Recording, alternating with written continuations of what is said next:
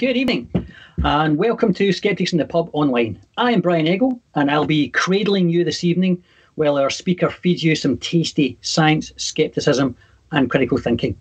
We are here to nourish you every second and fourth Thursday of the month, and if that's not enough to satisfy your voracious appetites, then you can feast on our back catalogue on our YouTube channel or our podcast.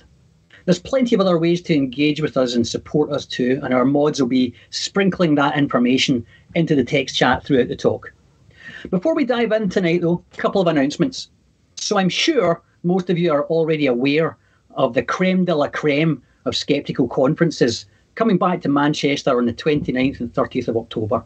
If you weren't aware, get with the programme. QEDcon.org, tickets selling fast. So firstly, we at SitP Online have got a great initiative to help people who might otherwise struggle to afford it make it to the conference. So if you've got a few quid to spare, then you can donate to the cause. Or if you're on the flip side and you're a little bit skinto, then you can apply to be one of the beneficiaries of those donations and get yourselves to QED. For more information, to donate and to apply, go to sitp.online/QED. Secondly, and this is an exclusive, grab onto your seats, folks, the Skeptics in the Pub Online team are going to be hosting this year's traditional free Skepticamp on the eve of QED. So that's Friday the 28th of October in the same venue as QED, that's the Mercure Piccadilly Hotel in Manchester. You can go along even if you don't have a ticket for the full conference, and you have the chance to be the stars as well, because we're looking for people who think they've got something of interest to present there. If you think you've got what it takes to deliver a short, snappy talk at Skepticamp, then you can find out more and apply at sitp.online/Skepticamp. Okay, on to tonight on the strangely controversial topic of feeding children. It's the usual format. Our speaker is going to pump you full of information for about 45 minutes, after which we take a short break, and then we're back for Q&A. The chat area in Twitch is for polite, witty banter, but if you want to ask a question and upvote existing questions, then please go to sitp.online/ask. Our speaker for this evening, just when you think things couldn't get more Scottish, we're going to be testing the Twitch closed captions to the limit tonight. Dr. Erin Williams is a reproductive biologist at the University of Edinburgh and co-founder of the independent feeding charity Feed. She has battled through COVID, the joys of childcare and the woes of living in Ayrshire just to be with you this evening. So please go wild in the text chat and Twitch. Erin, the floor is yours. Please go for it. Thank you very much. Well, that is an introduction and a half. I will try to use my posh lecturer voice, but if anybody would like me to clarify anything in my lovely Ayrshire accent, I will do so. So I'm here tonight to take you on a bit of a whistle-stop tour through the world of infant feeding, which you might be surprised to discover is actually fraught with facts, fictions, pseudoscience, claims, debunking, and a lot of debate. So I'm here in my capacity as the co-founder of Feed, and you'll see there in the screen our hashtag is bottles, boobs or tubes, and that's because our aim is to provide infant feeding support and advice to families regardless of how they feed their babies. And the pictures on the screen there are me and my 3 babies, and you'll see that I have fed them with bottles, boobs and tubes. So my personal experience, as well as my professional experience as a reproductive biologist, has kind of spanned the spectrum of infant feeding. So just a wee bit more about me. As I say, I'm a reproductive biologist, which basically means that I teach, study and lead a research group in the field of reproductive biology. And my main interest is in postpartum health and fertility. So that's after you've given birth. And that's the time, obviously, when women and other animals are feeding their babies. So I'm really interested in lactation physiology. And you can see me there with some cows, because I've done a lot of work with dairy cattle, who are the athletes of the infant feeding world. They produce lots of milk for us to enjoy in our tea and our cornflakes. And a lot of what we know about about lactation physiology comes from studies in dairy cattle. So I try to apply some of my knowledge from working with the cows to when I'm working through the science and the evidence and the claims around infant feeding in humans.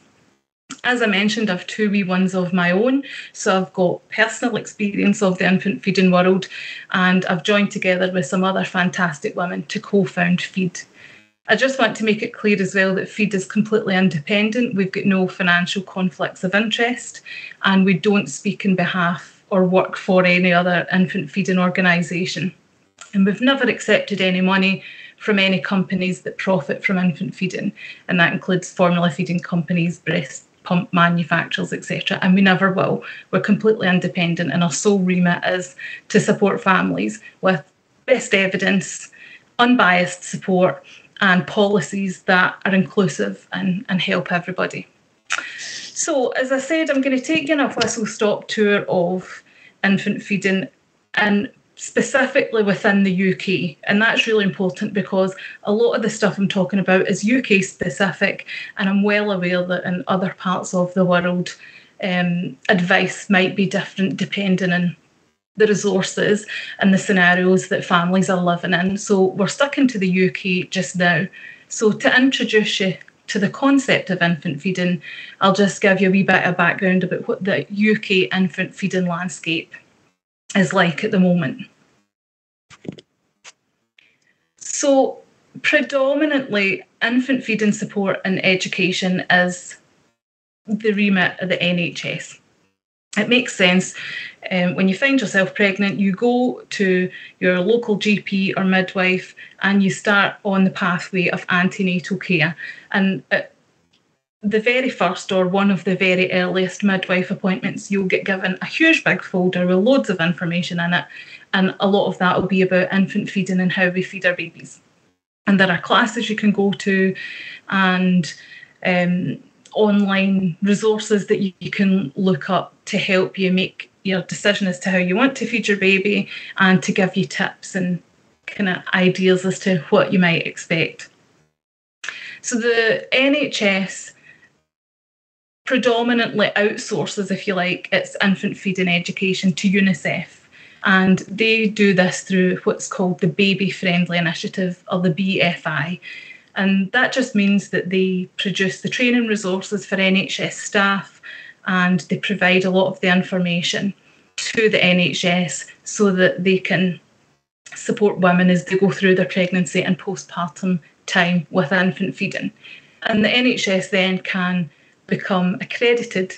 So different health boards, maternity units, community health visiting teams, and now also paediatric units and universities can go for baby-friendly accreditation. So they have to demonstrate that they meet a certain criteria to UNICEF, and they'll get awarded either a gold, silver or bronze award.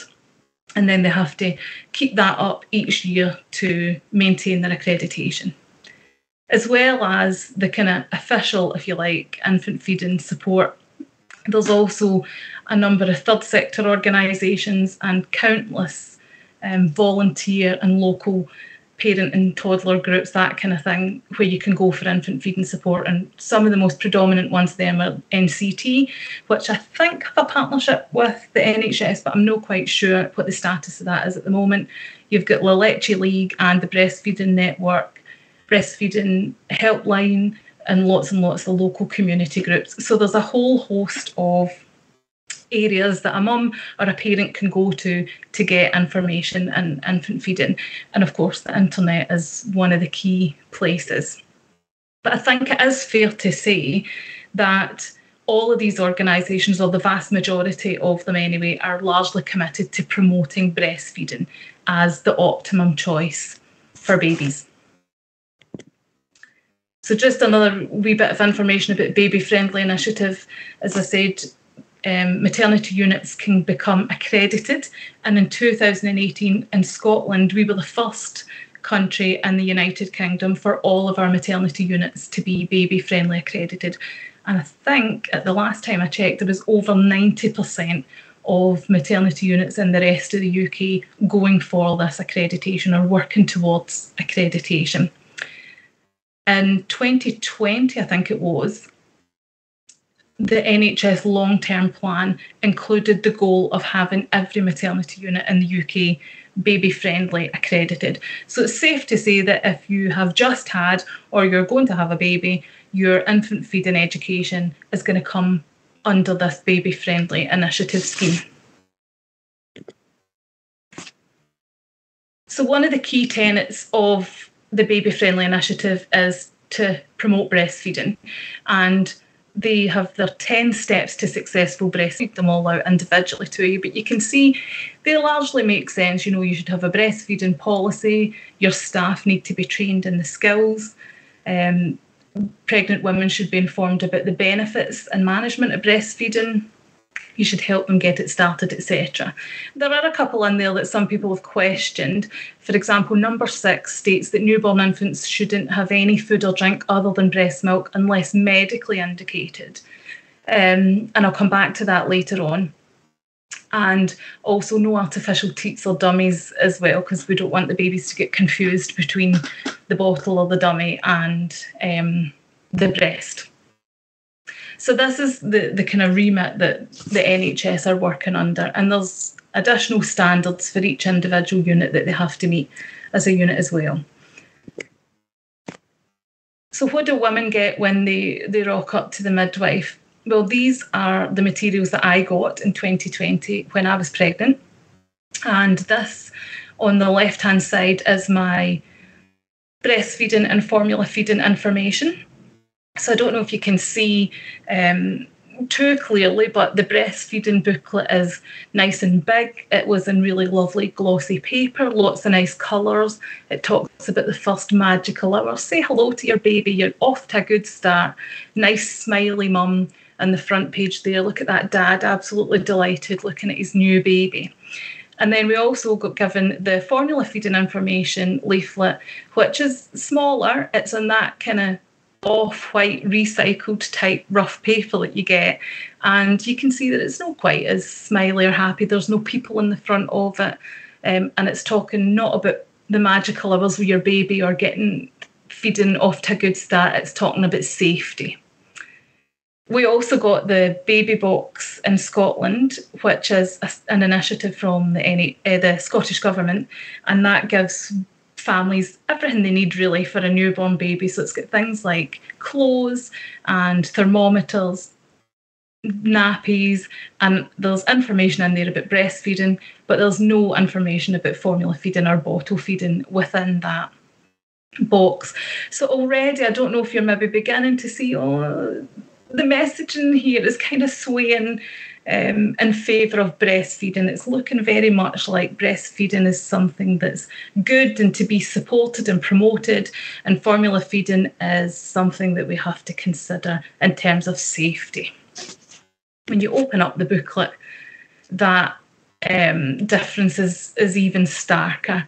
So the top left-hand one there is within the breastfeeding booklet, and that shows you what's in formula and the small tower there, Lego tower, and what's in breast milk. And if you zoomed in, you would see that that's talking about all the wonderful things that breast milk has in it that formula doesn't, which is, perfectly true.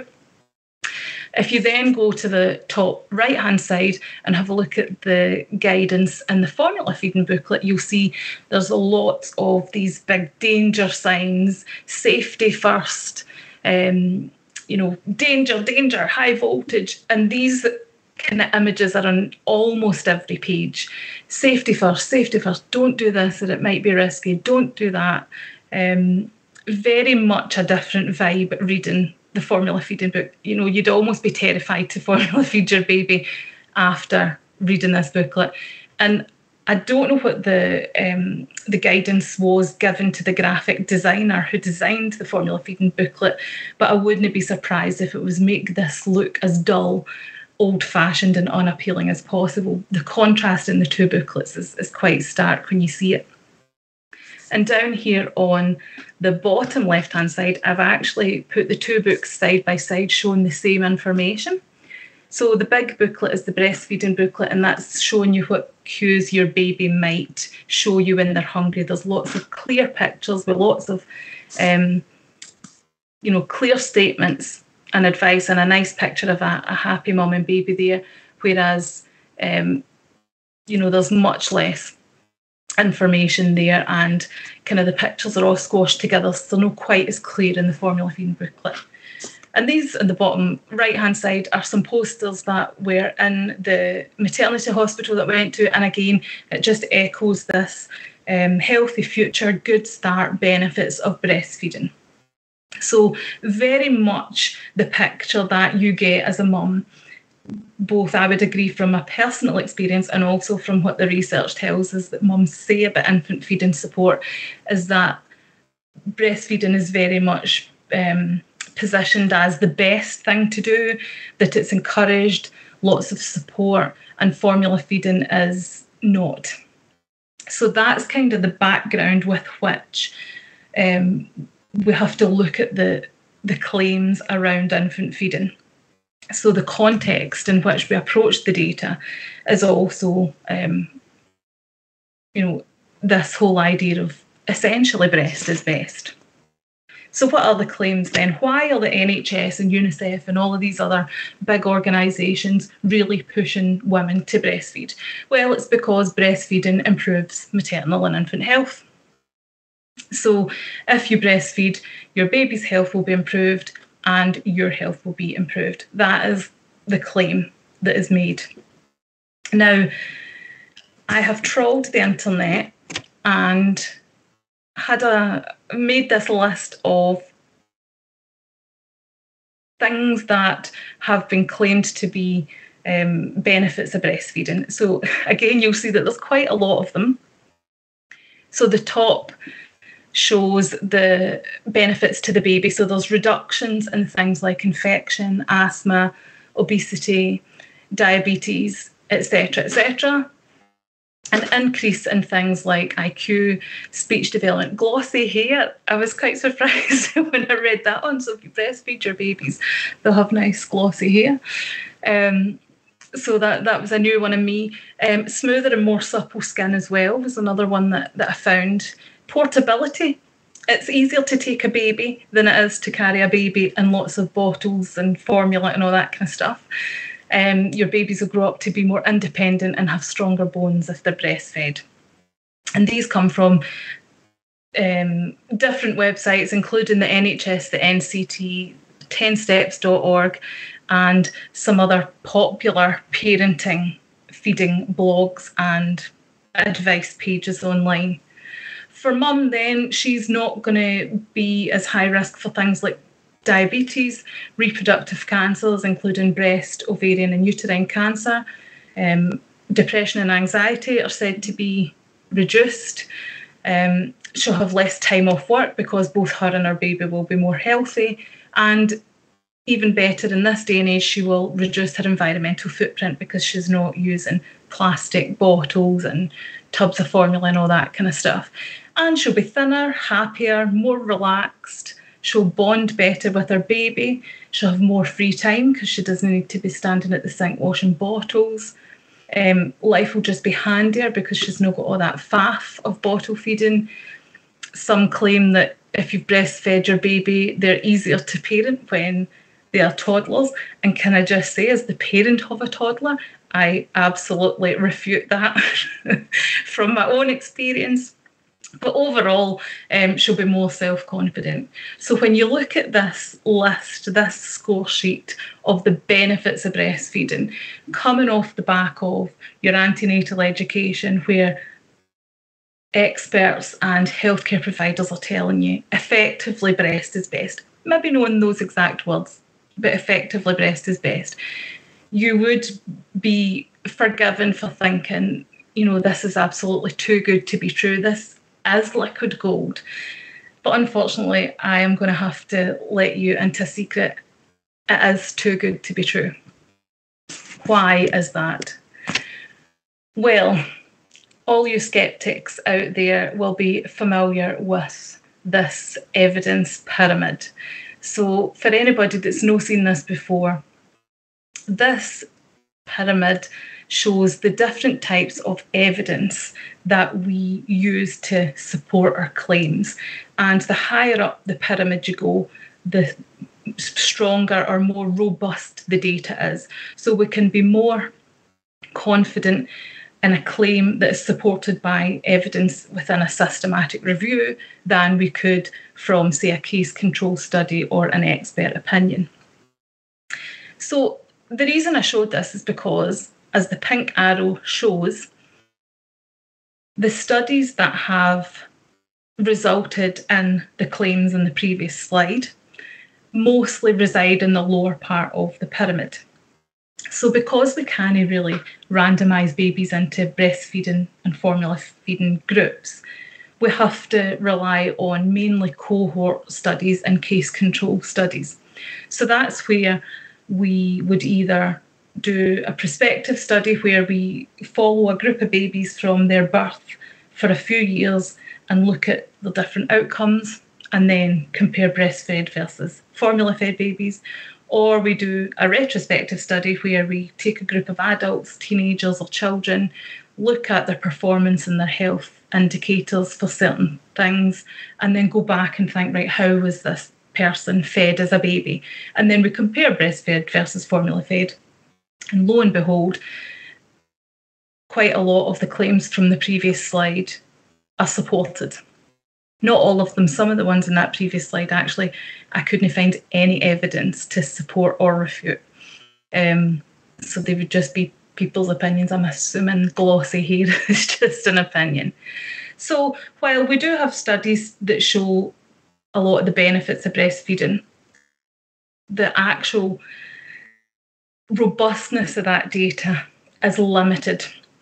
So what we need to do is we need to try and do studies that remove a lot of the confounders. Because if you're comparing breastfed babies to non-breastfed babies, you're also comparing different families. And we know from data that women who breastfeed their babies tend to have a higher socioeconomic status, they've got higher household income, they tend to be higher educated and less likely to be living in poverty, whereas formula-fed babies tend to be the opposite.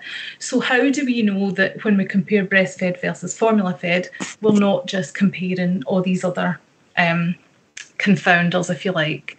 So to try and actually dig down and see if there is a causal effect of breastfeeding on health, behavioural and other indicators that we might be interested in, we really have to try and design studies that take into account or correct for all these different confounders. So you can see I've listed the ones I could think of off the top of my head here.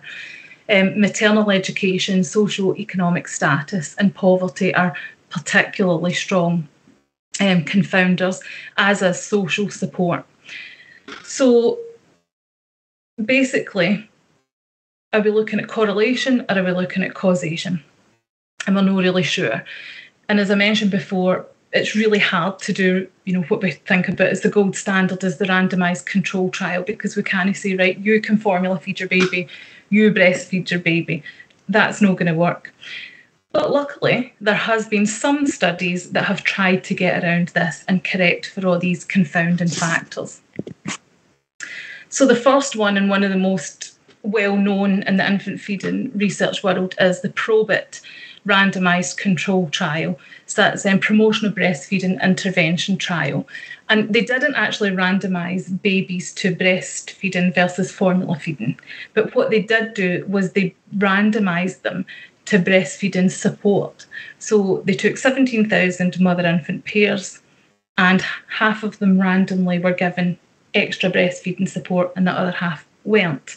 And you can see that actually giving women good breastfeeding support increases the number of babies that are exclusively breastfed at 3 months old and that are receiving any breastfeeding at a year old. So the intervention or the randomisation does work to improve the incidence of breastfeeding.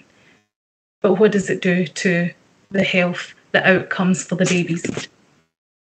Well, when they compared breastfed babies to formula-fed babies, they found that actually once you control for a lot of the confounders, There are still fewer gastrointestinal infections, fewer cases of diarrhoea, and less eczema and rashes in breastfed babies compared to their non-breastfed counterparts. However, in this particular study, they didn't find any differences between the groups in things like respiratory and ear infections and a host of other factors that they looked at. So we're still seeing some benefits that are supported by this kind of randomised control trial, but what we still have between family factors. So how do we know that the families that did end up breastfeeding, weren't higher socioeconomic status, higher maternal education, etc.? How do we control for all of that? And I suppose a really good way to do that would be if you could have groups of siblings where one sibling was breastfed and the other sibling wasn't, because then you're taking away any confounders. They've got the same parents, they've got the same family set up, the same area, etc. And lo and behold, luckily for us, some researchers have actually started to do that in the last few years. So what they've done is they've gone and they've looked at siblings where either one sibling was breastfed and one sibling was not breastfed, or maybe one was breastfed for much longer than the other. And then they've done the comparisons between breastfed and non-breastfed babies between families and also within the families as well, where you would expect that you've managed to get rid of most, if not all, of the confounding. I wouldn't say all, but most of the confounders. So one of the most popular studies that's been done with siblings is by Colin and Ramey in 2014. And what they found when they did this type of analysis was when you compare breastfed versus non-breastfed babies overall, 10 of the 11 things that they looked at did seem to be better in breastfed babies. So, for example, reduced BMI, reduced obesity, better at maths, better at reading, that kind of thing, when you looked at the children between 4 and 17 years old. However, when you did the within family analysis and corrected for all those confounders, all of these differences hugely reduced. Now, they didn't always go to zero, and actually in some cases they flipped and it looked like formula-fed babies were doing better, but none of them were actually significantly different. So when you correct for the confounders, you actually reduce quite a lot of the effects that we see. And just to take this even further, very briefly, there was another really great study where they looked at infants of mums who intended to breastfeed versus mums that didn't intend to breastfeed, regardless of whether they actually ended up breastfeeding or not. And what they found was that when a mum intended to breastfeed her baby, even if she didn't breastfeed them, the babies had fewer ear infections, fewer respiratory viruses, and they had reduced antibiotic use in the first year of life. So what's the explanation for that? Well, the researchers went on to look at what's the difference between a mum that intended to breastfeed and a mum that didn't. And they found that mums who intended to breastfeed tended to have higher education, more access to health information, more access to their GP and other healthcare providers. So regardless of whether they ended up breastfeeding or not, it was more about the mum herself. So now we're starting to move up this evidence pyramid, and we're seeing that when we go a bit higher up the pyramid, actually a lot of the claims for the benefits of breastfeeding are not supported in the data. So what does it mean? Well, as I said, the data doesn't support many of the claims, but that doesn't mean that the benefits are not real. We just don't have robust enough data to support them. So from a biological and physiological point of view, it makes absolute sense that breastfeeding is going to have a positive impact on your offspring. And the data does show that for some of the short-term outcomes, it seems to be more solid, a wee bit more shaky in some of the longer-term health outcomes. So while it might have an effect we can't really support it with the data. And ultimately, a lot of it comes down to Mammy magic. So it's factors that lead a woman to either intend to breastfeed or breastfeed that potentially are more important than the actual ingestion of breast milk itself. But in true scientist style, I'm going to say more studies are needed. So if we go back to this fantastic list, I've tried to kind of roughly give a guide as we say in Ayrshire, aye, no, or maybe's aye, maybe's no, in terms of where the data is taking us right now. So as I said, we can see for things like ear infections, respiratory infections, there's solid evidence that there is a benefit. There's also evidence of a reduced incidence of sudden infant death syndrome in breastfed babies, but the mechanism of that's not quite clear at the moment. Unfortunately, we cannot support glossy hair and smoother and more supple skin, but who knows, maybe one day the study will come to support that. And for mum, it's pretty clear now that there is a reduction in breast cancer risk for women who breastfeed their babies, and the more you breastfeed, the more reduction in risk there is. So going back to the original claim, I think you can see that the data just isn't there to support the vast majority of these claims just yet. That's not to say you shouldn't breastfeed. Of course you should, if that's what you want to do. But I think you just need to be a wee bit more realistic about what the data actually tells us the benefits are. So moving on, a more recent claim is not just for the people involved, but breastfeeding is going to save the planet. Who knew all we needed was some boobs and we would have the environment saved? I'm being a wee bit facetious here, but basically there's a new theory that breastfeeding is much more environmentally friendly than formula feeding, so much so that the World Breastfeeding Alliance made the theme of World Breastfeeding Week in 2020 support breastfeeding for a healthier planet. Now again, on the face of it, this makes perfect sense. Breast milk comes from breasts. It doesn't come most of the time in plastic bottles, unless you pump, obviously. You don't have to manufacture it. You don't need to use loads of water and transport it and plastic packaging, etc. So, this seems to make sense. And there's no actually that much evidence in the literature. And in fact, the only paper that I could find, sorry, I've not actually put the reference in the slide here, but this was a paper by Joff et al. In the British Medical Journal that suggested that there were a number of environmental benefits of breastfeeding. And you can see that they posited that breastfeeding saves between 95 to 153 kilos carbon dioxide equivalent compared to formula feeding.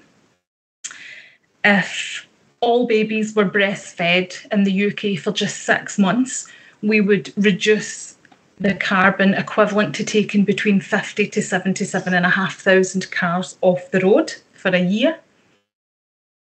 They also claimed that the estimated energy used to boil water for formula over a baby's first year equates to over 1.5 million kilos of CO2, and that formula cans cause up to 86,000 tonnes of metal and 364,000 tonnes of paper into landfill every year.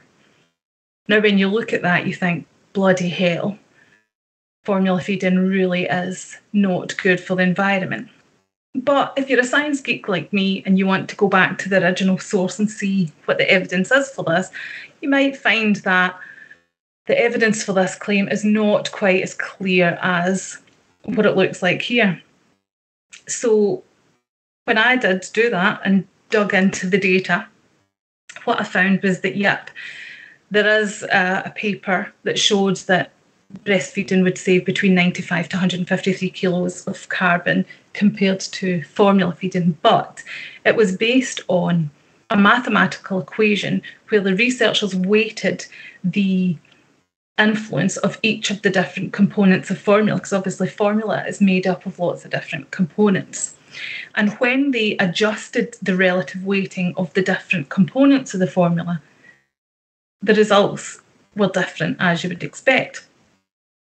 So you were looking at kind of 12 to 36% reduction in the climate impact here, measured by carbon, which was a lot less than what was reported in this study.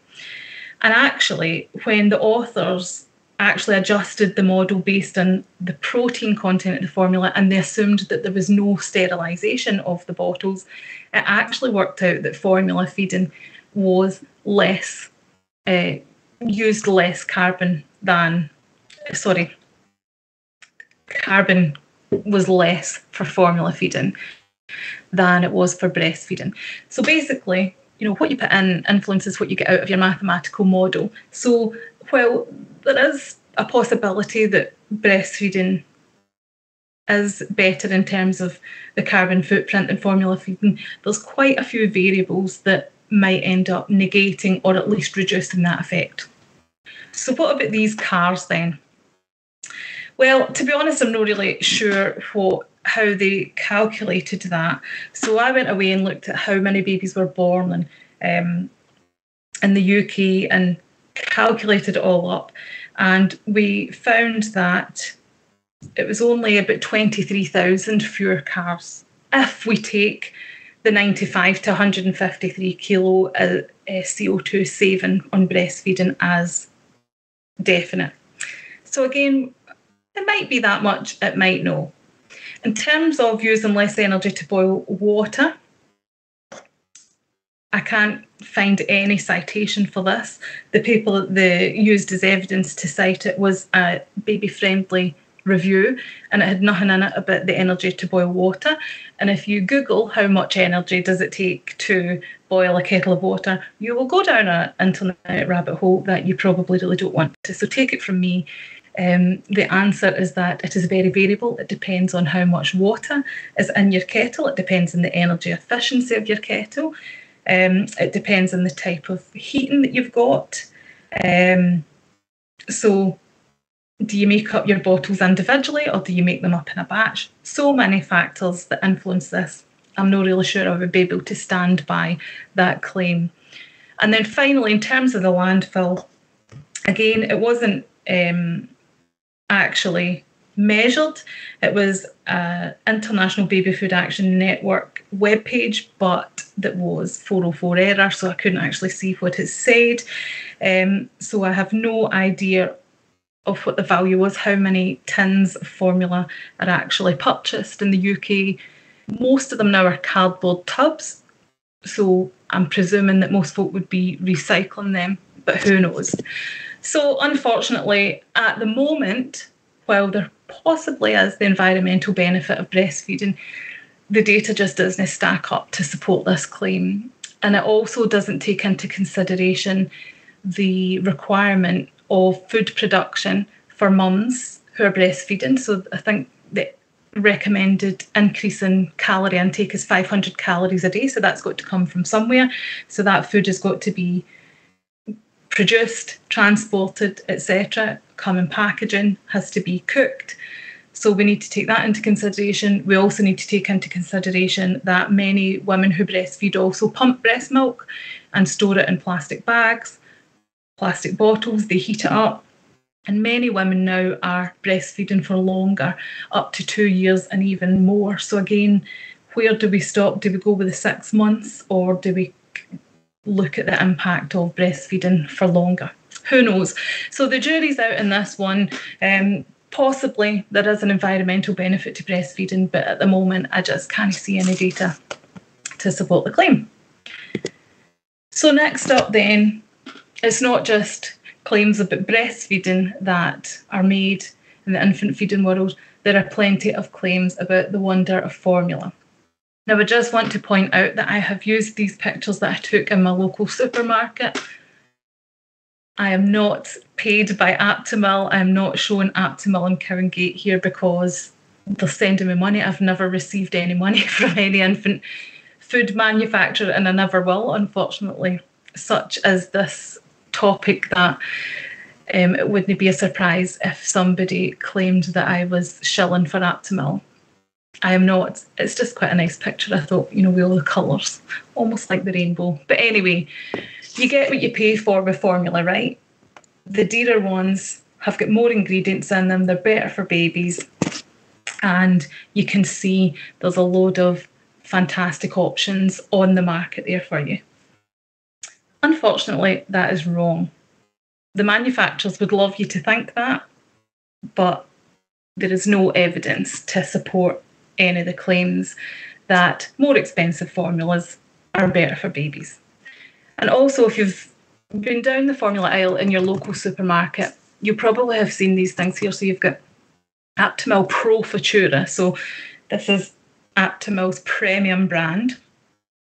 You also have specific formulas for hungry baby. So down here on the bottom left, you'll see hungry baby formula. So the claim for that type of formula is if your baby's hungry and it's eating all the time, this formula is slower to digest and will keep them fuller for longer. You've also got comfort formulas, which are said to relieve colic and constipation. You've got organic formula that claims to be nutritionally superior. And you've got anti-reflux formula here as well that helps babies who have reflux and who are spitting up their milk. And while there's plenty of anecdotal evidence from individual parents to say that these formulas have helped their babies, unfortunately, there is no robust scientific evidence to suggest that there actually is an effect. So if you are dealing with a baby with reflux or colic or constipation, or they seem to be hungry all the time, my advice would be don't go and pull one of these things off the shelf. Go and speak to your health visitor or your midwife, because the data just isn't there to suggest that this is these things are doing what they say in the tin. They are not doing what they say on the tin. The other thing to point out as well, in terms of the dearer formulas being perceived to be better and more nutritious, is actually false as well, because that formula is probably one of the most regulated foodstuffs on the planet. So the law actually sets out what the composition of formula should be. So you don't have to read the whole regulation. The take-home message is that all infant formula must meet the same compositional requirements by law. So the cheapest formula in the market versus the dearest formula in the market are going to be nutritionally equivalent. So there's no need to spend £15 on a tub of Aptamil Pro Futura when you can get the same nutritional benefit for your baby with Aldi's Mammy formula or one of the cheaper brands. So sorry, formula companies, but your claims just do not stack up and the data is not there to support. The one thing I'll mention as well, have we look at these two sets of pictures. So on the left-hand side here, we've got the Aptamil Pro Futura 1 and Pro Futura 2. Can you see anything different about these two tubs? So the one is what's called first infant milk, and that's suitable for babies from birth until 12 months old. And the two is the follow-on milk. And the same with a normal brand, you've got the first infant milk and then the follow-on milk. Any differences? If there's eagle-eyed people among you, you will have spotted that on the Pro Futura follow-on, the label is in gold. And there's some scientific-looking pictures there, a wee diagram talking about some of the ingredients. Same in the normal one. The standard picture is just blue, but in the follow-on, it's gold, and there's some additional health claims made here about supporting a healthy immune system.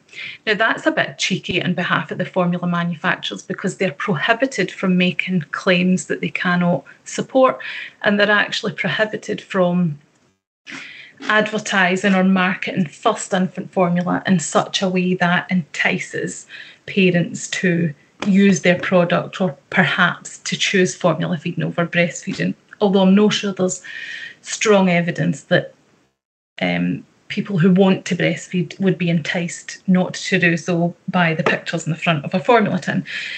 But either way, you'll find that when the follow-on formula, which are not subject to the same marketing guidelines, they can be a wee bit jazzier and a wee bit more relaxed with what they put on the tub. So we're starting to get into this area where they can make claims and try and make their products look superior. So if you kind of get over the rules, you can get around them. And just want to say as well, follow-on formulas aren't necessary. Babies can drink first infant milk until they're 12 months old. So again, it's just another way of flouting the rules, and the formula manufacturers can be a bit cheeky in this sense. So I can see time is moving swiftly on, so I'll no linger too long on the rest. And this is something that I just wanted to put in, but I won't actually spend too much time on it, because I think for a sceptical audience, you'll be really aware of some of the limitations of the claims for natural remedies. So infant feeding is not immune to claims from homeopaths, chiropractors, naturalists, natural herbs and other complementary alternative therapies. And this is just a troll of Twitter to show some of the claims that are made. So homeopathy can help you overcome your breastfeeding challenges. Craniosacral therapy will help your baby that's got colic. Treatment for mastitis. Mastitis is a really painful, potentially serious infectious disease of the breast. And if you do not get treated, can potentially cause significant issues. And here they're suggesting rest, water, vitamin C, echinacea, garlic, topical turmeric, and probiotics. I'm sorry, folks, if you have mastitis, you need to go to the GP and get antibiotics. Other things they're suggesting, I mentioned craniosacral therapy, ginger, lemon balm for colic. I mean, as I say, I'm not going to spend any time debunking these because I'm preaching to the choir here. The one thing I'll point out is that Alison Stoib, at the time of tweeting these, I believe, was the head of the ABA, the American Breastfeeding Association. I'd need to double check exactly what association she was head of. So this is an infant feeding, a breastfeeding expert who is tweeting from a conference promoting chamomile for colic and garlic for mastitis. So it's no wonder that women who are having these problems end up taking these things and potentially resulting in harm. Which brings me on to my next question. And this is the question that us skeptics have to ask of any of this type of thing, is what's the harm? So what if the NHS is promoting breastfeeding? Surely you can try it, and if it doesn't work out, just move on to formula. Nobody's been harmed. You know, breastfeeding is definitely not harmful, and it's clearly beneficial in some ways, and it might be beneficial in more ways than we know. So what is the harm? Well, again, considering the context that women are getting this message in, breastfeeding is good, magical, something to be promoted. Formula feeding is risky, artificial, not natural. It starts to build a picture of basically breastfeeding good, bottle feeding bad. And ultimately, it's a lose-lose situation for everybody. So some of the data that's asked women about their experiences of infant feeding has found that when your healthcare provider tells you something that's demonstrably not true, then it sows a seed of mistrust. So if healthcare providers are making all these bold claims about breastfeeding that we know the data isn't there to support, then the stuff that actually is true is going to get lost because, well, if they're lying about that, they might be lying about something else. Or if they're not even lying, just misinformed. You know, how can we trust them to be telling us the right information if we know that some of what they're telling us just doesn't have the evidence to support it? The other thing that is a huge issue in infant feeding, and it's why it's such a divisive subject to talk about sometimes, is that women who breastfeed or formula feed have huge feelings of shame and guilt. If breastfeeding doesn't work out and you then have to go to formula feeding, you've gone from the magical, wonderful breastfeeding to the risky formula feeding. You've got this list of things that's, you're increasing your baby's risk of all these terrible diseases. So women feel terrible about having to formula feed. Women who don't want to breastfeed in the first place for whatever reason also feel guilty that they're not breastfeeding as well. And that ultimately increases the incidence of depression or anxiety, feelings of shame and guilt in women at a really vulnerable time of their life. When you've just had a baby and you're responsible for this new human being, it's quite overwhelming. Obviously, things as well like the alternative suggestions. If your baby's crying all the time with colic, give it some craniosacral therapy. If you've got raging mastitis in your breast, slap a bit of garlic on it. That's not good healthcare for women or for babies.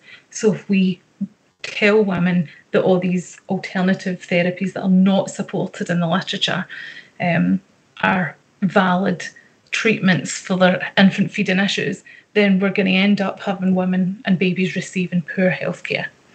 And ultimately, all of this is a disservice to women. Women are smart. Women are the experts in their lives. Women know their own bodies, their own babies, and they are the only people who have all of the information that they need to make the decision about how to feed their babies. And by effectively coercing them into choosing breastfeeding means that we are not giving them their due. We're infantilizing them somewhat. It's almost like we're saying if we give women the truth, some of them might choose to formula feed, and we can't have that, so we need to get them. We need to really big up the breastfeeding so that women will choose breastfeeding. But ultimately, at Feed, we trust women. They're the experts in their own lives and they can make their own decisions with robust data. As I say, boob good, bottle bad is the picture that's being built up around it. And I talked a wee bit about the impact of this type of education on maternal and infant health outcomes. So Vicky Fallon's work showed that actually, in response to the Baby Friendly Initiative, there are no health outcomes being measured, so we don't actually know if that's improving things. And also that women really don't like it. It's not working for them. They feel pressured to breastfeed and they feel really bad if breastfeeding doesn't work. Another consequence of kind of demonising, strong words, but demonising formula is for families living in food poverty. So a lot of the work we've done at Feed has focused on maternal and infant food insecurity. And we were really, really shocked to discover that UNICEF, who the Baby Friendly Initiative, recommend that food banks don't give out formula because, as you can see there, the quote from their policy, it's due to concerns for safety of the baby.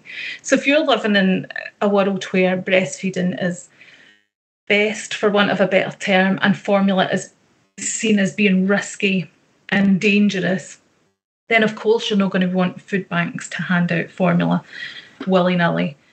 But unfortunately, there's no evidence to suggest that formula feeding is inherently risky.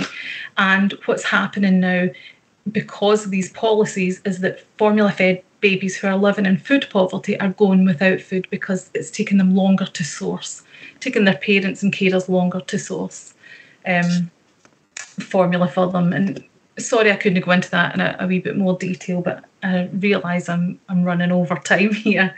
So I just put that wee picture of my wee one drinking his iron brew, because sure, if sometimes it feels like you might as well just give them some good old iron brew made in Scotland from girders.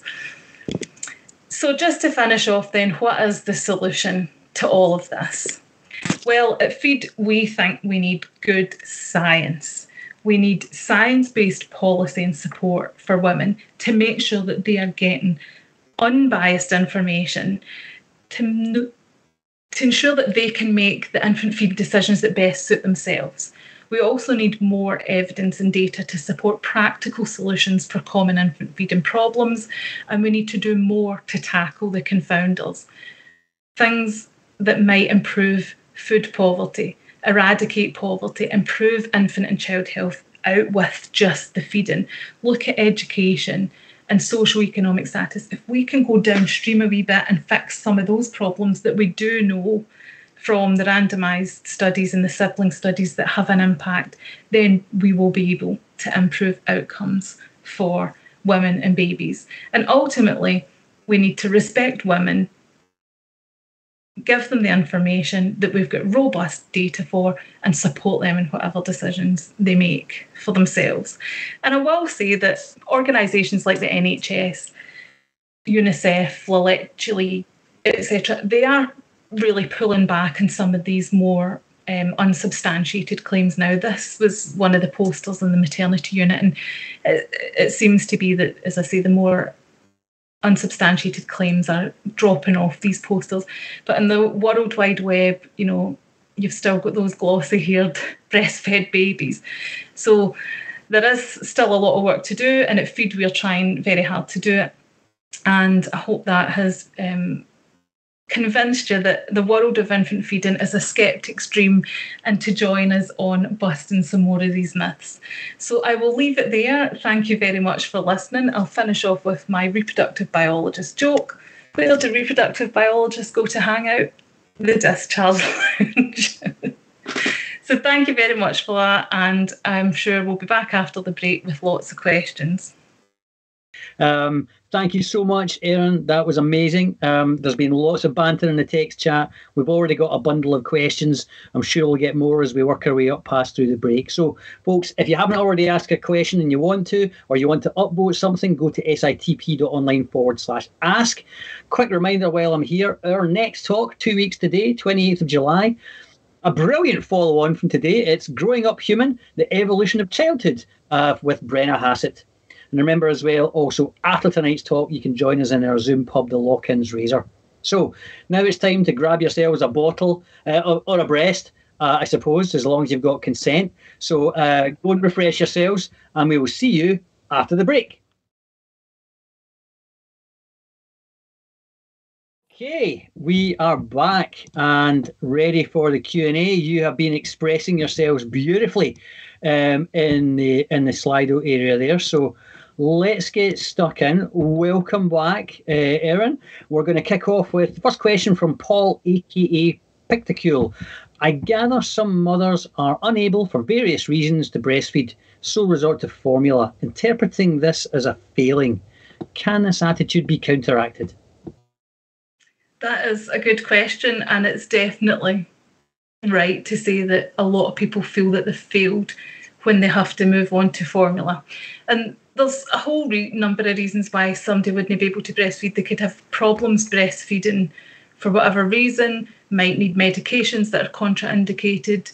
Of course, you've then got women who have maybe had mastectomy, or they've been the victim of sexual abuse and they don't feel comfortable breastfeeding. So we're always going to have a group of women for whom breastfeeding is not best.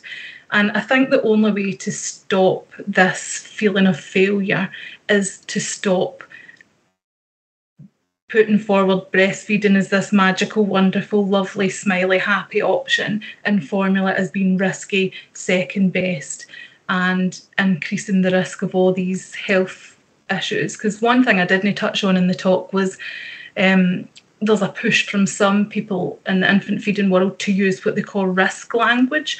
So we shouldn't talk about the benefits of breastfeeding. We should talk about the risks of formula feeding. So we shouldn't say breastfeeding will lower your risk of breast cancer. We should say formula feeding will increase your risk of breast cancer. So it's almost like frightening women away from formula feeding. And it's absolutely no wonder how folk feel terrible if they have to formula feed when that's how it's being sold to us as a package during our antenatal experience. So I think a kind of unbiased approach here is the information about formula, here is the information about breastfeeding. You can do either or a combination of both, which we always ignore. And we'll support you whatever way you choose. I think that's the way forward. So, I mean, the need for some kind of balance in messaging there, right? I certainly wouldn't encourage that sort of risk-based messaging anyway, for sure, right? Okay, let's see. Next one from a guest. Is healthcare starting to include other genders in their breastfeeding narratives, e.g. beyond traditional female form and use of the word women? Absolutely. The good thing about infant feeding now is it really is an individual approach. So each woman's circumstances, I'm using the word woman, is going to be different. Each person's circumstances is going to be different. So when healthcare providers and infant feeding specialists are approaching people, they're doing it at an individual level. So I tend to use the term women because that's the vast majority of who we support in terms of infant feeding. However, we are aware that people might not identify as women, maybe identify differently, and we're absolutely beginning. In fact, there's been quite a bigger increase in using more gender-neutral language, discussing chest feeding instead of breastfeeding, or addressing people on an individual basis how they prefer to be addressed. And ultimately, if you want to build a good relationship between yourself and the person that you're supporting, I think that's really important to do that. Okay, that's maybe like a slow-moving ship, though. It's kind of hard to get those sort of terms out of your head if there's new terminology, though, right? Is that going to? I mean, do we think that's going to start showing up in, the documentation we get, like in the baby boxes in the near future, or is it more along the lines of like individual conversations to start with? I think it's a wee bit of both. There are, some infant feeding organisations, particularly the NHS as well, are starting to introduce gender-neutral language. It's a wee bit of a contentious issue because many women feel that they want to retain terms like mother, breastfeeding, woman, whereas people that don't identify that way prefer gender-neutral. So I think it's just about using maybe women and other lactating people, or, whatever terms people are comfortable with, to include everybody rather than exclusion of one or the other. Understandable. Okay, next question is from Cleo. Is fashion as relevant in infant feeding as in everything else? I remember being unnecessarily encouraged to top up with a bottle, and that's anxiety-provoking too. Absolutely. I think that is ultimately, you've hit the nail on the head, because there was so much push to bottle feed kind of in the 70s roughly. And of course, anybody that's familiar with the infant feeding world know that the formula manufacturers, particularly Nestle, had some really dodgy dealings where they went to low to middle income countries and convinced women to formula feed, and then they didn't have clean water or they didn't have the facilities, so it actually caused a huge amount of damage to infant health there. So I feel like to try and combat that, we are now trying to promote breastfeeding, but it's almost like the pendulum has swung too far in the opposite direction. So it kind of comes and goes as to, I suppose, the fashion is one way of putting it. So what I really want to see is a happy medium where we can be honest about the benefits of breastfeeding. We can be honest about formula feeding and some of the unscrupulous activities that the formula companies undertake. And we can just give women the information they need without putting a kind of value judgment on what they should do. So I think you're absolutely right. We were at that end of the scale a couple of decades ago. We're at this end of the scale now, and we just need to bring it back to the middle. Yeah, I was a 70s baby, as you can probably tell by my not very shiny hair, right? That's it. I knew straight away. I would say for the audience as well, like if you're a podcast listener, check out Behind the Bastards. There's an excellent episode of that talks about Nestle's skullduggery with regards to infant feeding, a number of decades ago. Okay, next question from Slava Ukraini. I read that food banks aren't being allowed to give out baby formula even though people can't afford to buy it. How can we help change this? You kind of touched on that towards the end of your presentation anyway, but is there pressure to try and change that? Because it's, it's a thorny topic, right? But we don't want children going hungry, right? That's right. Well, first of all, I want to make it perfectly clear that formulas are allowed to give out. Food banks are allowed to give out formula. So there is no law that prevents any charity from receiving donations of formula and giving it out to formula-fed babies. However, the confusion has come in because the UNICEF UK Baby Friendly Initiative in 2014 wrote guidelines for food and baby banks that said they should not give out formula. And what's happened then is that this has been interpreted as that they're not allowed to do it. And we started working in this field when we got contacted by baby banks saying we've been giving out formula because there's babies starving, and the infant feeding lead for the local health board has come and told us we're breaking the law, which actually isn't true.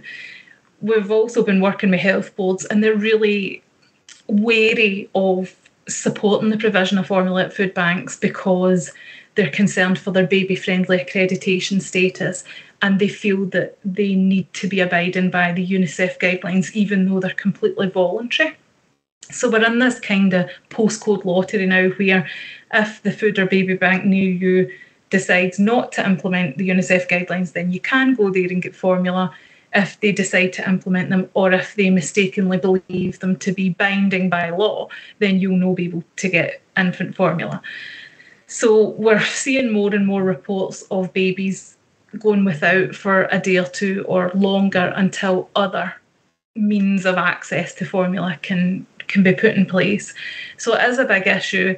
I think what we can do to stop it is just you could share the feed guidelines for food and baby banks that's on our website, which make it very clear that it's fine to donate and provide formula for formula-fed babies.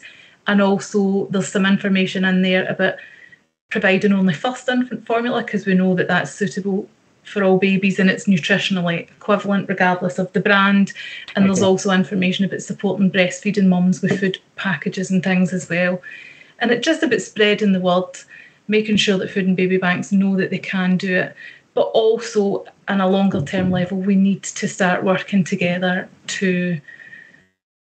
we need a long-term solution to food poverty, basically, and food banks are not it. And Feed have been working with some local authorities and academics to try and come up with solutions to the problem. But for now, until we do that, we need to widen the access routes. And, there's families like refugee families who have got no recourse to public funds. There's families who are what they call the working poor, who are in work, so they're not eligible for benefits, but the cost of living crisis is hitting us all hard. And you've also got vulnerable groups like women living with HIV who are medically recommended to formula feed, but are more likely to be living in poverty. So there's all these people being disadvantaged. So I would just need to get the message out that food and baby banks can provide formula. And if you have got the wherewithal to do it, stick a tub of first infant formula in your local food bank's collection tub. Yeah, I was going to say that as well. And that kind of highlights, the counterproductive nature of the manufacturers there. Because if somebody thinks, well, I need an infant formula with a number 2 on it, and that one there's got a number 1 on it, I can't take it. Yes, you can, right? So that's such a shame. Stick some formula milk in your local food donations part, folks, if you can. Definitely. Okay, next one from Anonymous. What motivation do UNICEF, etc., have for pushing breastfeeding without evidence? There doesn't seem to be any money in it. Are they trying to impose morality? I'll maybe add a little bit to that. Like, I mean, you went through some of the evidence and it was maybe questionable. So maybe if we can rephrase that and say, do you think UNICEF have been swayed by that questionable evidence, or do you think they're aware that the evidence is questionable and they have ulterior motives? Please speculate. Well, I would totally agree with you that it's not so much lack of evidence. It's just that the evidence we have for some of the claims that's been made is a wee bit, as we say up here in Scotland, on a sugarly peg. There is evidence for some of the claims that's made, reduced infections in the first year of life, which, that's not a negligible thing. That's a really important and great benefit. And individual women will feel that breastfeeding brings them other benefits that maybe formula wouldn't, on a more practical level, when we talk about things like no having to sterilise and worry about formula and all that kind of stuff. In terms of there being no monetary gain in it for UNICEF, I'm not entirely sure that's true, because the NHS actually have to pay them for the training and the accreditation. Now, how much they pay them, we don't actually know, because that's no publicly available information. But certainly UNICEF, I believe, are not providing training and resources and accreditation for free. So the NHS is spending money paying UNICEF for their services. In terms of the morality, I don't know. I mean, do you know, I think that we're all just trying to achieve the same goal, which is happy mums, happy babies. We just disagree on how best to do it. And I kind of feel like some of the newer evidence, like the Vicky Fallon review, that showed that there's, in the UK setting at least, there's no that much strong evidence right now for the advantage of the baby-friendly initiative. I don't know whether... I can see how, as UNICEF, you would dig your heels in against that. And I truly believe, maybe I'm naive, but that everybody is working towards what they think is the best for mums and babies. And as I say, we just differ on how we should best do that. But I'm a scientist. I think we should be led by the evidence, the science, the data. And as much as that hurts sometimes to accept that your hypothesis isn't quite as strong as you thought it was, or your intervention isn't getting you as good a results as what you thought it was, you've just got to suck it up and take it in the chin and go back to the drawing board and see what you can come up with. So I don't know. I don't know if that answers your question, but... Well, look, we got a follow on here anyway from Arthur, right? If breastfeeding adds to the mummy magic, you get scare quotes for that, the mummy magic effect, and gives real benefits, isn't it justifiable to use even weakly scientific evidence to persuade people to breastfeed? I think that the whole point in that question to me is the word persuade. And it depends on where you sit in believing we should persuade women to do something with their bodies or not. Now, I'm a bit of a feminist, so I think we should trust women to make the decisions. If the evidence is weak, tell me that the evidence is weak, and then I will make my decision based on that evidence. COVID is a perfect example. Some folk decided to get vaccinated, some folk didn't, because for one group of people, the evidence for vaccination in terms of what the potential side effects were was enough to take that risk. For other folk, they thought, no, that's too much a risk for me.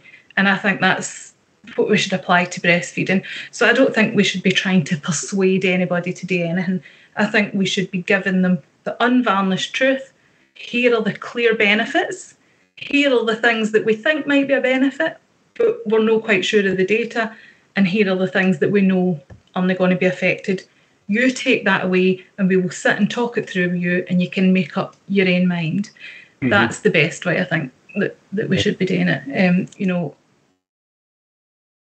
I'm with you on that. Aye, based in the science. All right. Another anonymous question. Do you agree there needs to be more education and acceptance to allow people to breastfeed in public? Do you think that would help people breastfeed for longer? Absolutely. I mean, that is one thing that we see in surveys and when we talk to women that makes them nervous about breastfeeding, particularly maybe in front of like older relatives, especially men. I mean, I wouldn't have breastfed in front of my dad. And again, that's a personal thing.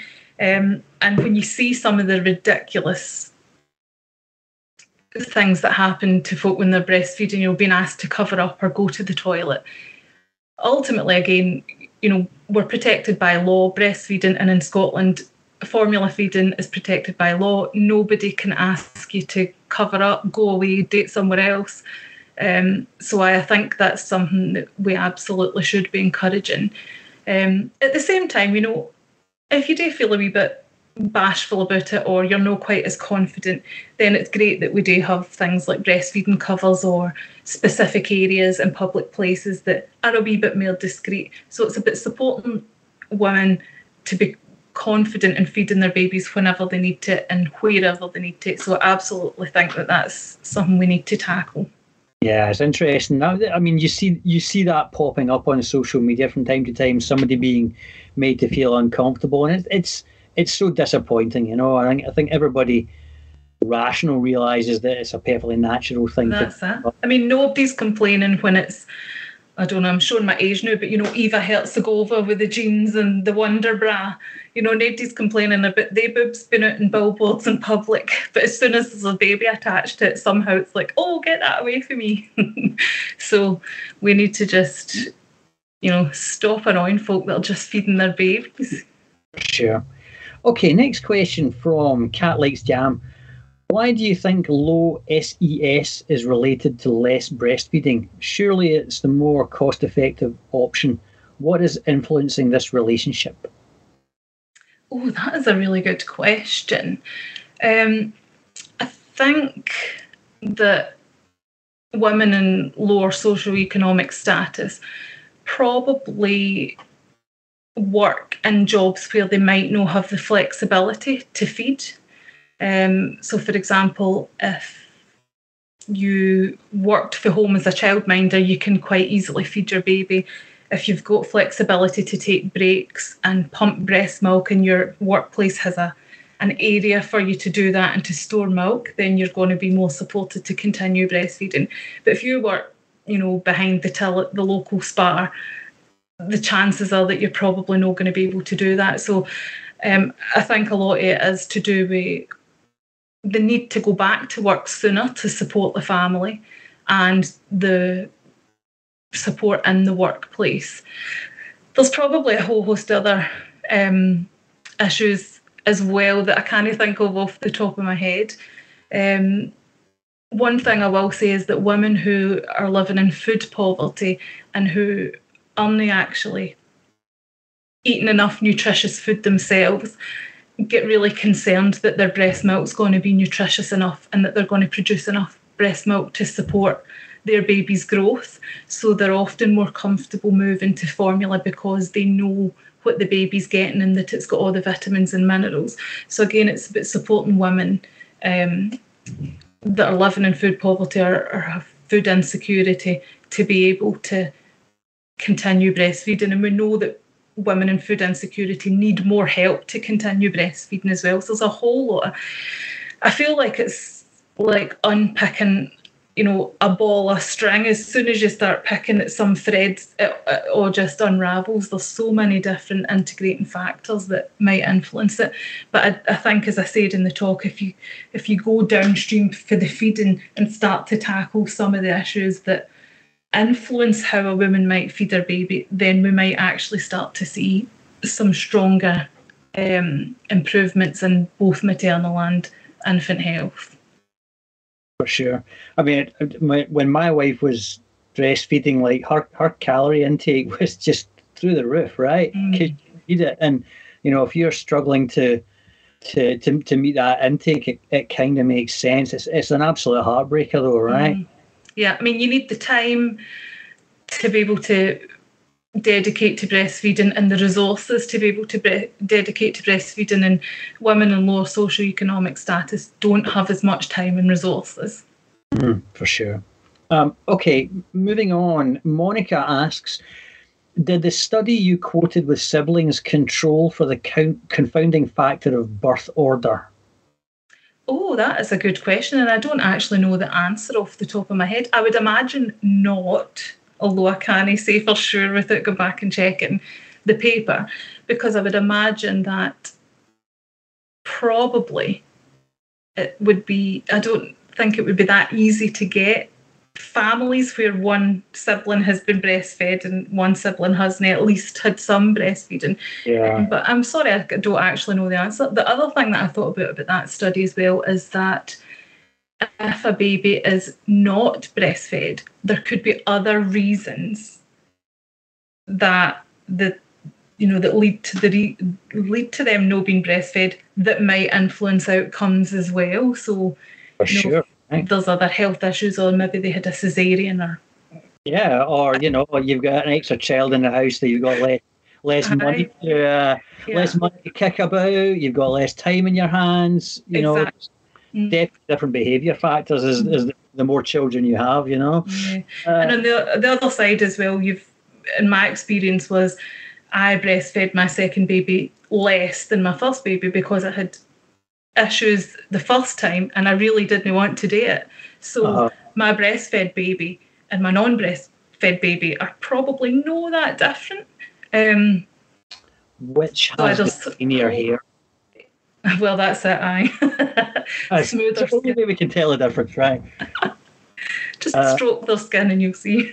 Exactly. Unless some of them are discreetly using conditioner behind your back. Right, okay. Next one from Jessica. Do you think more people just wing it when it comes to feeding babies, kinds of foods and milk, or do they dogmatically adhere to baby books more? We just winged it. Good on you, Jessica, for winging it. Assuming it worked out well. I'm saying good on you, Jessica. I'm assuming your children turned out okay, Jessica. I really hope they did. So what do you reckon? And I mean, the manual kind of does get chipped out the window pretty early on after you have kids, right? And even more so with child 2 and onwards. So what do you reckon? I think it's probably a bit of both and somewhere in between. So we see people who are so dogmatically stuck on breastfeeding that even when things are going wrong, that they still feel like they should be breastfeeding. And sometimes it can end up in really horrible outcomes, like the baby has hypoglycemia or they're not getting enough milk. And if you Google it, you'll find first person accounts of things like that's happened. So they've gone through that antenatal education. They're so adamant that they must breastfeed, which is completely understandable when you think back to that context and how infant feeding is presented. Yeah. And then it ends up causing readmissions for things like hypoglycemia, jaundice and stuff like that. So there is a big concern that this push for exclusive breastfeeding, and I forgot to mention that 10 steps to successful breastfeeding, the number 6 that said no food or fluids other than breast milk unless medically indicated. Yeah, that's scary as hell, right? That is, scary. So I mean, medically indicated is jaundice, hypoglycemia. You don't really want to get to that point before you do something like that. And another one I've seen people being really staunch about is baby-led weaning. So this is where you shouldn't be feeding purees and things. It must only be the same kind of food as mum and dad. And I've seen cases where babies just can't eat a carrot, so they just mush it about their mouth and then slarry it over the couch or something, and then the baby starts to lose weight. On the other hand, then you've got the winging it. Dad's laughing. I'm in the kind of winging it crowd as well. Oh no, do you know what? I think with my first baby, I started off, I'm breastfeeding, and I just put myself through so much pain and then kind of gave up and thought, for want of a better phrase, I don't know if I'm allowed to say naughty words, but you can say naughty words as much as you want. I just thought, I just can't keep doing this, and then I just became in the wing it crowd. And one place where we do see people winging it is with the formula preparation. So NHS tells us every bottle should be made from scratch with water boiled and cooled to 70 degrees. Now at 3 o'clock in the morning, how many folk are actually going to be, have a crying baby in one arm and, waiting 20 minutes. So a lot of mums we've spoke to either make batches of formula and then just stick it in the microwave, or they buy the formula machines where they can kind of press a button and it pops it at the right temperature. Some folk make it with cold water. I mean, if people just go completely off script, including paediatricians and paediatric nurses. Some of the stories they tell me about things that they've done with feeding their babies. I must say that you should always adhere to the NHS guidelines for safe formula preparation. Mm-hmm. But yes, there's definitely the winging it. The winging it crowd. We can go down a whole crazy avenue here, right? But maybe we could just say, I guess you have to take into account the physical and mental health of the parents as well, right? Because, trying to get some food into your child so that your child will sleep a little bit, so that you can sleep a little bit, means there's less chance of you falling asleep at the wheel when you drive to work the next day, right? So, there's balances to be had, right? Exactly. And I've got a personal theory, not backed by science, that we all get fixated in something. So I had a friend that was sterilising. Another friend, it was complete darkness and silence for the baby sleeping. We all kind of have something that we get kind of fixated on. And it's totally normal, because you go for, just having to worry about yourself to being handed this tiny wee pink Moorland baby and being responsible for it. And it's totally overwhelming. You've got the hormones flying. It's no wonder we get a wee bit kind of when it comes to it. But I think eventually we all just find our own way, and we'll be sticking to the rules in some things and winging it elsewhere. But the best parenting advice I ever got for one of my pals who runs a nursery, so she's got a fair level of experience looking after kids, is never start something you can't keep up. So there you go. That advice is for free. There you go. I think that was a well digression. There you are, folks. You're listening to Baby Chat with Erin and Brian. Okay, let's move on. Question from Anonymous. A difficult case is where mothers produce very small amounts of breast milk, perhaps only when pumping. How do we decide when it isn't worth persisting? That is a really personal question. Me and Kate, who's one of the other co-founders of Feed, both experienced really low milk production, and she persisted and added in formula alongside breastfeeding, and both our babies as well had a dairy allergy, so she cut out dairy for her diet. My decision was just to stop trying to pump and breastfeed and switch completely to formula. And I certainly wasn't giving up dairy either. I was like, sorry, I just can't get rid of the cheese. So again, it comes back to that decision of persuading folk, you should do this or you should do that. Two people having the same experience are going to make the decisions that work best for them. And I think it's just a personal decision. For sure. Okay, we've reached the end of the road. This is the last question, Erin, so let's make it a stormer. Big takeaway of your talk: should we encourage breastfeeding, or should we look at the whole infant nurturing process differently as a plurality? Oh, that's a great question. Again, it's kind of coming back to this idea of encouraging, and I can't remember who said it, so apologies to the person whose quote I'm going to nick here, but I was listening to somebody talking about infant feeding one day, and she said, we need to encourage women who breastfeed and not encourage women to breastfeed. So there's a very subtle but really important difference. So again, our whole perspective at Feed is that we should present women with the information, tell them the truth about the strength of the data for the claims or the benefits of one method over another. Let them take that in the context of their own life and their own experience, and then really support and encourage them no matter what choice they make. So that's where I think we need to land in that. I think so. All right.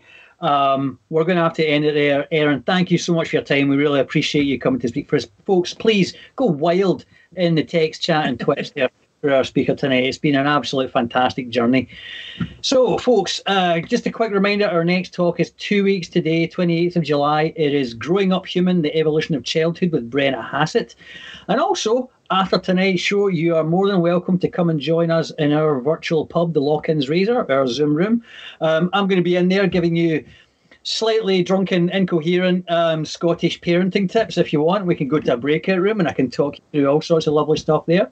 Just want to say a quick thanks to Igor and Laurie on the tech side, and Kat for being the wind beneath my wings as backup MC, helping things run nice and smoothly tonight. So, folks, hope you've enjoyed yourselves. See you next time. Ego out.